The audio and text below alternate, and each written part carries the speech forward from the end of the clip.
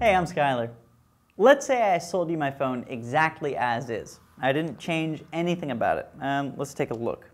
So you'd have all of these applications, you'd have all the music that was on there, you'd be able to use it just as I'd been using it. But if you went to update an application and it asked you for your password, you'd see my Apple ID, and if you entered the password, you wouldn't be able to update it. So let's take a look at something. If I go to Settings and I scroll down, I'll see iTunes and App Stores. I'm going to tap on the Apple ID and then tap Sign Out. I would then be signed out of the Apple ID that the previous owner had used. I could sign in with a new one. That wouldn't remove any of the old applications, but as I said before, if I went to update them, then I would see that old Apple ID and it would ask me for that user's password. If I attempted to enter my own, it wouldn't work. So then I would have to remove any application that the previous owner had downloaded and download it again myself.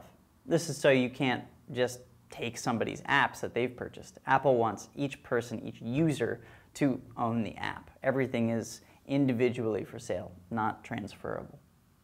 Thanks for watching. I'm Skylar.